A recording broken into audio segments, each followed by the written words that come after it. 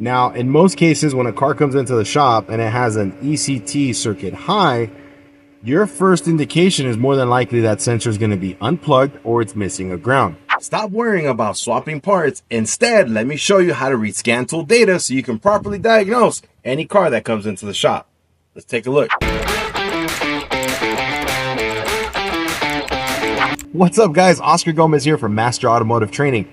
Hey, if you haven't done so already, give us a like and a follow, and make sure you turn on that notification bell so you get a ding every time we drop a new video. So don't worry about swapping parts. Make sure you guys stick around so I can show you how to read scan tool data to help you much quickly figure out what's going on with the car. Shout outs to our buddies at Otofix for the D1 Lite that we're going to test out today on this problem that I induced, and you guys are going to stick around and figure out what I caused on this particular car.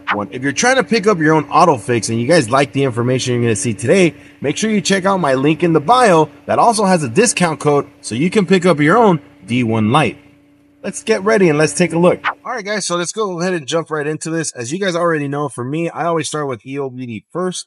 So we're going to click on EOBD, and now the tool is doing its thing. It's talking to the dongle, which I already put into the DLC. Now, if you guys, I've talked about this before, but if you're not aware, these are all the communication protocols that exist in an automotive vehicle. Now, for me, because anything 2008 and newer, we automatically know that's a CAN bus protocol. So I'm just going to go to 15765-4 CAN or controller area network. If you don't know what the protocols are, I strongly recommend that you guys read up on what the protocols are. And with time, you're going to start to know which vehicle uses what specific protocol. If you guys want to know more information about that, make sure you guys check out my link in the bio where you get a 3-day free trial to my online engine performance and electrical class. Make sure you guys check that out. All right, so what we're going to do here is first things first, let's go ahead and go to DTCs and let's see what's going on with this particular wonderful, beautiful vehicle that we got here with us today. So the Stably communication. All right, so a couple things we know right off the bat. If you guys have seen my other videos on this particular car, we do have a P0420 cat efficiency code. We're going to ignore that today because obviously we already know that that code is there. The one that we're going to really focus on today is going to be the P0118. So that's an ECT temperature circuit high, right? So for me, as an automotive technician, the first thing that comes to my mind is, cool, I got a vehicle here that has a circuit high code. So when a vehicle has a circuit high code, a couple things that come to mind. Number one, either I got an open circuit on the signal. Number two, I'm missing a ground for that particular sensor. Number three, I got a bad sensor, right? Those are some of the things that automatically come to mind. If you guys notice, because we already had a code here, which was for the cat, the freeze frame is not giving us any information. Now, you might be wondering why we don't have freeze frame information if we have a ECT code, Engine Coolant Temp code. The reason why we don't is the PCM is programmed to prioritize emission failures. So because of that, because we have a catalytic converter code, if it was a misfire or a fuel imbalance code, then obviously, yes, we would have had that code supersede the P0420. Because we have a P0420, the freeze frame data is still only going to be for that specific code. All right. So from there, we're going to go ahead and escape that. Obviously, we know now that that's what we got going on. So let's go into our live data real quick. And let's see if we can spot anything.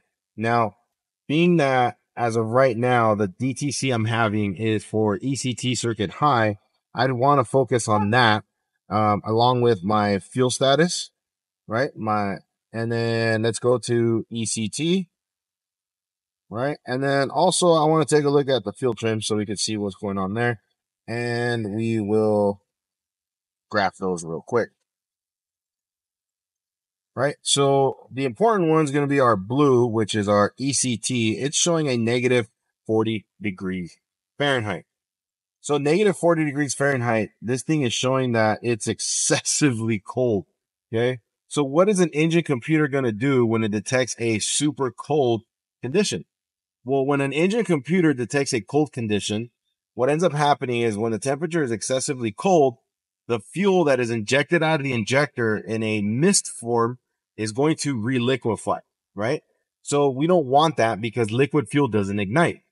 what the engine computer does when it detects cold temperatures, it is going to add more fuel. And the reason why is because since it thinks the engine is colder and the atmosphere is colder, that fuel is going to liquefy again. So it's going to add extra fuel in case of some of that fuel becoming liquid once again or recondensing. So that's why the vehicle tends to run a lot richer anytime that you have that kind of fault. Okay. So again, here we know that we got negative 40 degrees Fahrenheit. So at this point, it is going to be something that we are going to go look at the actual ECT. So let's go ahead and head out to the car. So let's take a look underneath the hood and let's see what we spot there. So what we're going to do right now is we're going to take this paper clip and we're going to insert it into the ECT harness connector. And this is why I'm going to do this. This is going to help me verify if the circuit, the 5-volt reference, and the signal return back to the PCM are 100% okay. When I bridge it, we should have a change on the ECT temperature on our scan tool. So we're going to go ahead and bridge it. And then afterwards, we're going to come back and take a look at the scan tool and see what the data is telling us. Let's go take a look. So I'm going to go ahead and insert my paper clip.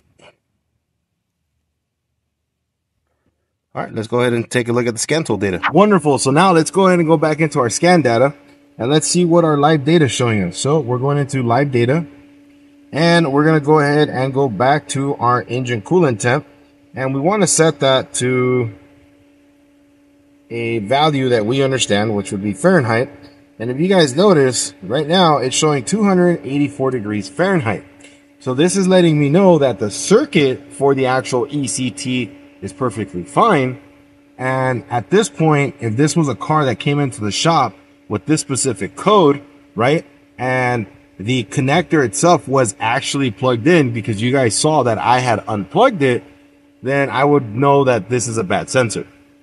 Now, because the sensor was unplugged, right, the high circuit was an automatic instantaneous clue to me that more than likely this sensor was going to be disconnected or open on the ground side, or the signal, the 5-volt reference to the actual sensor. Let me re-explain it another way, just in case it was kind of like, what?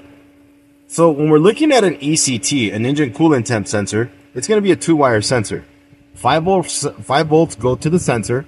Based off of the resistance value of the thermistor, there's going to be a voltage drop. That voltage drop is detected by an internal voltmeter inside of the PCM, and that's how the PCM knows what the temperature is of the particular vehicle. Now, in most cases, when a car comes into the shop and it has an ECT circuit high, your first indication is more than likely that sensor is going to be unplugged or it's missing a ground. So then go visually check it, right? You guys noticed when we went out to the engine bay, it was already unplugged. So if that was a situation, the car came into the shop, plug it back in, and then come analyze your data. What I did here was just a verification test. By using the paper clip, I bridged my 5-volt reference back to my signal return. The PCM saw a 284 degree change, which to me indicates the circuit's actually pretty good. In some cases, you'll probably see upwards of 300 degrees Fahrenheit. So that would mean that it's shorted, right?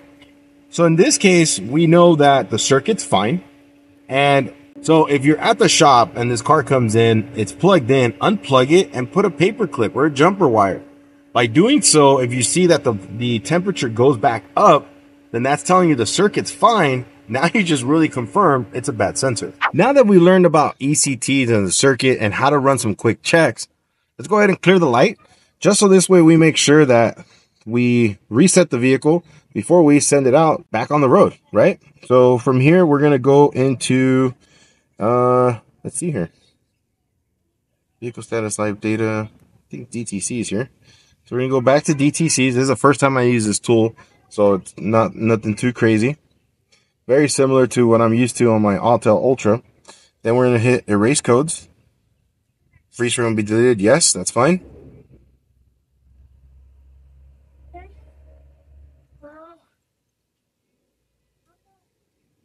All right, cool. So if you guys are not in an emission state, in the state of California, we have, well, not just California, any vehicle 2010 and newer is going to have PDTCs, permanent diagnostic trouble codes.